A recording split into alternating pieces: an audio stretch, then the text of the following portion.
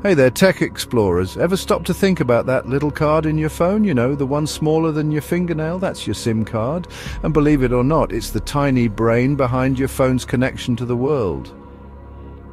We're so used to calls, texts, and scrolling through cat videos that we forget this little wonder makes it all possible. Without it, your phone's just a fancy calculator. The SIM card is your personal key, letting you unlock the vast network of mobile communication. But how does something so small do so much? Well, that's what we're going to uncover today.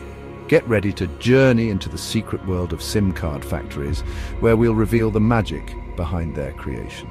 From raw materials to your pocket, we'll break down the making of this everyday marvel. So, buckle up, tech fans, it's about to get interesting. Our journey begins with something surprisingly ordinary: sand. Yes, you heard that right. SIM cards, like most electronics, start their life as humble silicon extracted from sand. This silicon is purified and transformed into shiny, circular wafers, the stage upon which our tiny technological drama will unfold. Imagine these wafers as giant pizzas, ready to be sliced into thousands of individual SIM card chips. These chips are incredibly small, but don't let their size fool you.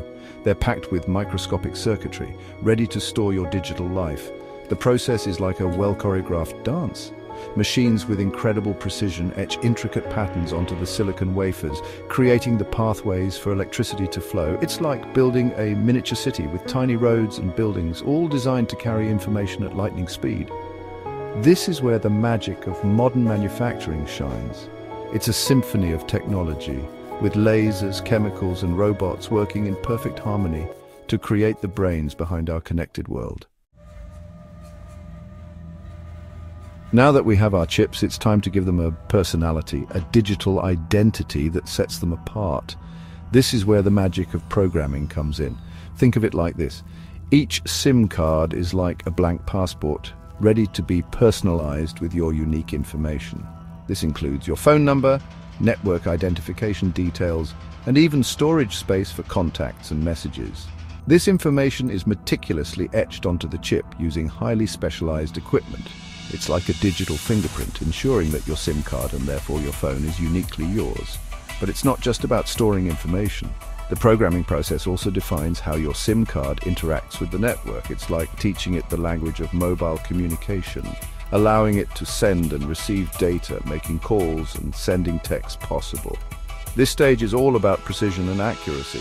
One tiny error in the programming and the entire chip could be useless.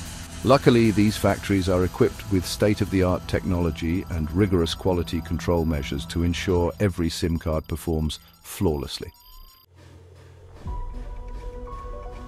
Section 4. Card-carrying member from chip to pocket. Our tiny chip, now imbued with its digital identity, is ready for its final transformation. It's time to give it a more recognizable form, the plastic SIM card we all know and sometimes love. Remember those SIM card trays in your phones? The chip needs a place to fit snugly, and that's where the plastic card comes in. It acts as a protective shell, shielding the delicate chip from damage and making it easier to handle.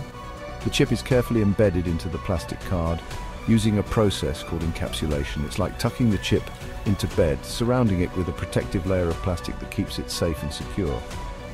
But it's not just about protection. The plastic card also provides space for those all-important golden contact points. These points are like tiny bridges, allowing your phone to communicate with the chip and access all the information stored within. With the chip safely nestled in its plastic home, our SIM card is almost ready for the real world. But first, it has to pass one final test. Section 5. SIM City, a global journey. Before our SIM card can connect you to the world, it undergoes a rigorous testing process. This is like a final exam, ensuring that it meets the highest standards of quality and performance. Each card is put through its paces, tested for its ability to make and receive calls, send and receive texts, and connect to the internet. It's like a mini Olympics for SIM cards, where only the best performers make it to the finish line.